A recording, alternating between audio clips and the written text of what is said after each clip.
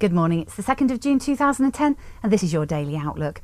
ISM Manufacturing spares hope for Friday's payroll report. Markets were volatile yesterday as the session started with plenty of risk aversion across the board. Risk was shunned for a number of reasons. Initially, the euro was sold off on write-down fears by European banks, estimated to be as much as 195 billion euros. This, combined with geopolitical tension in North Korea and weak PMI numbers in China, caused a sell-off in all risk assets. The euro managed to make new lows at 121.10 and the yen saw significant risk-related purchasing.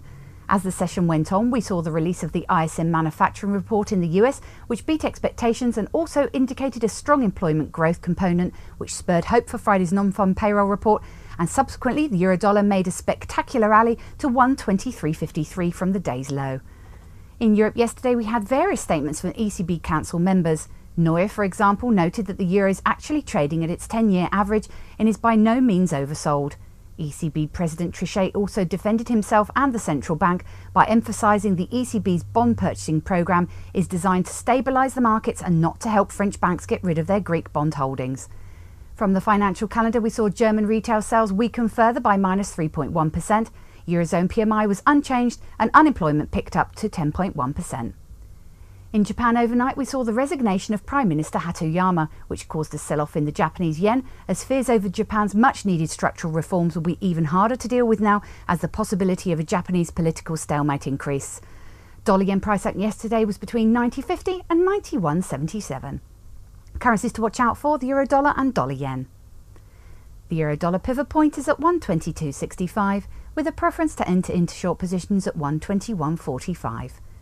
The dollar-yen pivot point is at 90.90, with a preference to enter into long positions at 90.95.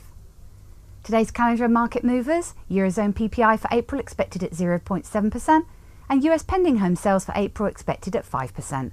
Now on to equity markets. US equities closed negative yesterday, with the SP 500 down by 1.72% and the Dow at minus 1.11%.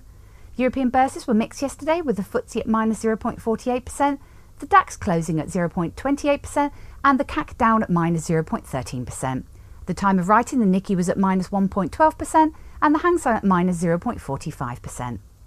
This has been your Daily Outlook. I'm Emma Andre from the easy-forex dealing room. Have a good day. Not only have you found a great place for Forex news, you found a great place to trade it. Registration is easy. Just click Join Now. Membership has its unique benefits, such as the freeze rate, the trade simulator, the inside viewer, and personal dealers. Your personal account manager waiting for you now.